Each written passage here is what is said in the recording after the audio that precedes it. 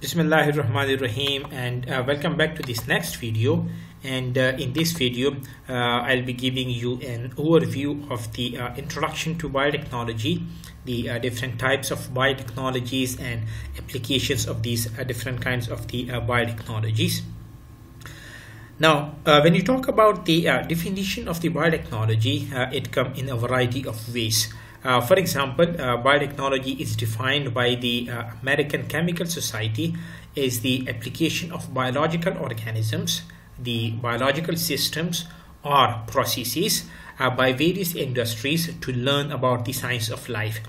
And once they have learned about this science of life, they will be using this information for the improvement of values of materials and organisms such as pharmaceuticals, the crops and the livestock, which can be used for the benefit of the mankind.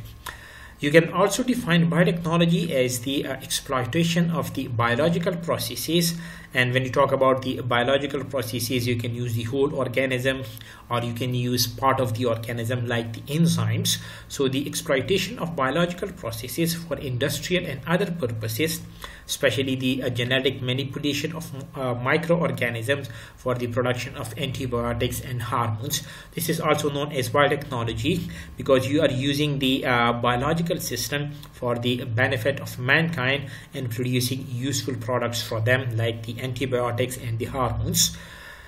You can also define the biotechnology as the use of biology to solve problems and make useful products, because most of the time you have to use these organisms to produce such products which can be beneficial for the mankind, for which you cannot use the humans as a source.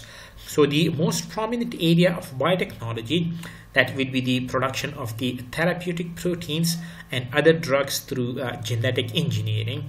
So if you sum up all of these definitions of the biotechnology, it simply means that the use of the living organisms or parts of the living organism for the production of beneficial products for the mankind, you can call that as the biotechnology.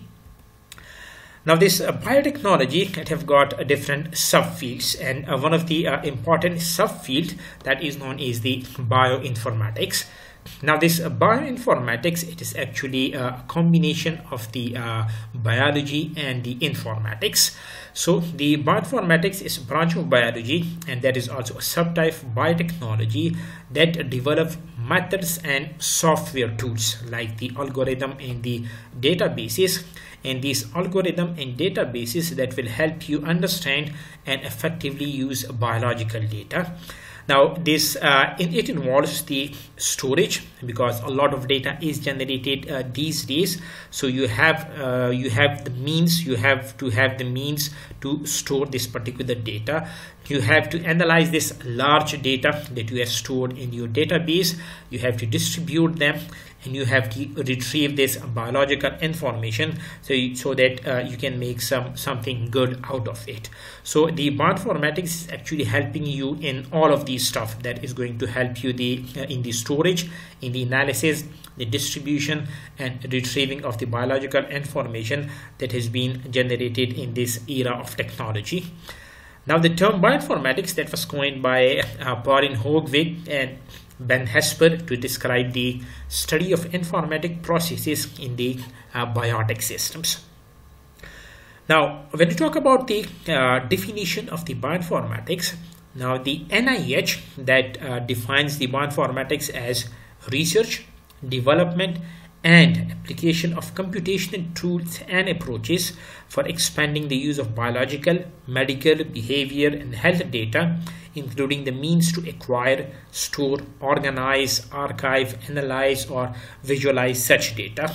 If you put this definition into simple terms, this means that the flood of the information that has been generated in the 21st century, you need systems to properly store them, to properly analyze them, and to properly distribute and retrieve that particular information for the usefulness of the mankind.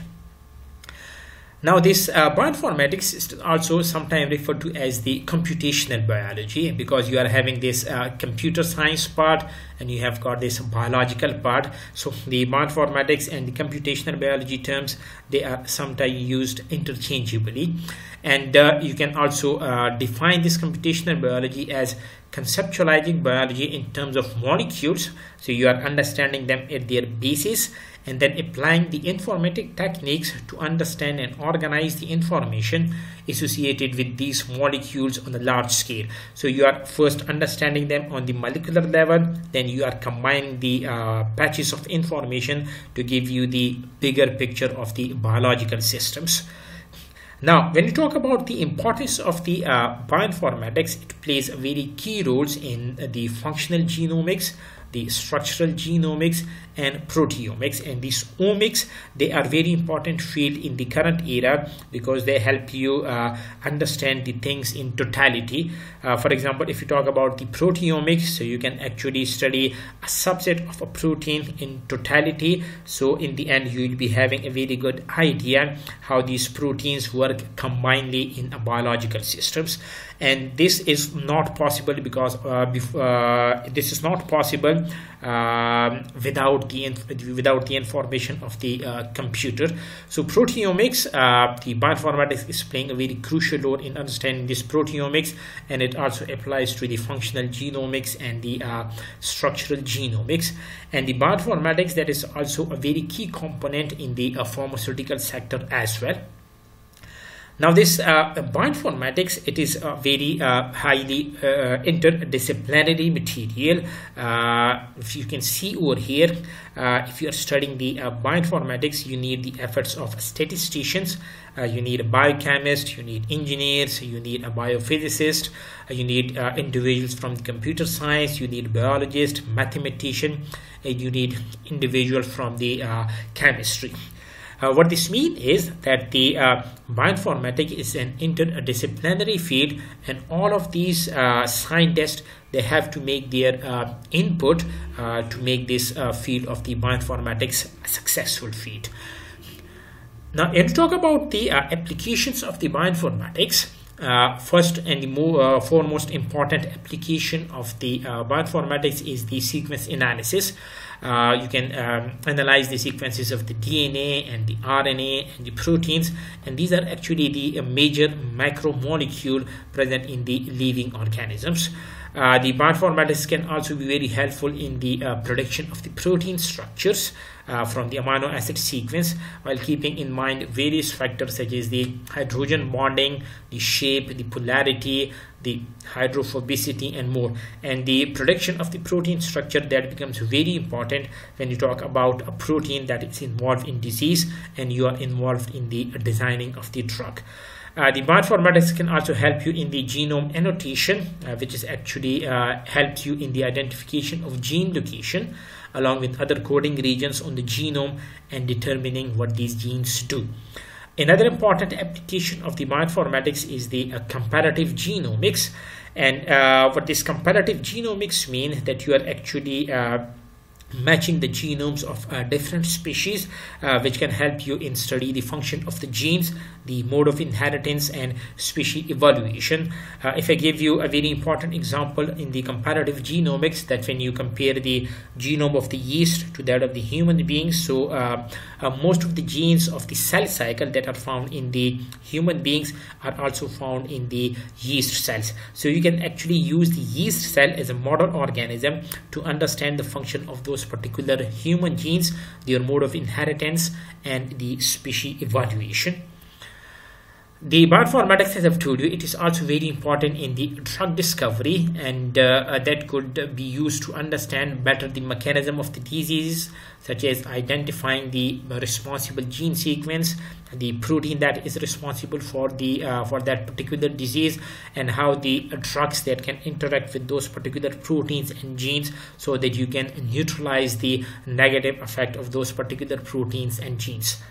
Another important application of the bioinformatics is the pharmacogenomics, which is very important in the validation of the new drug targets and to tailor the medicines to the patients.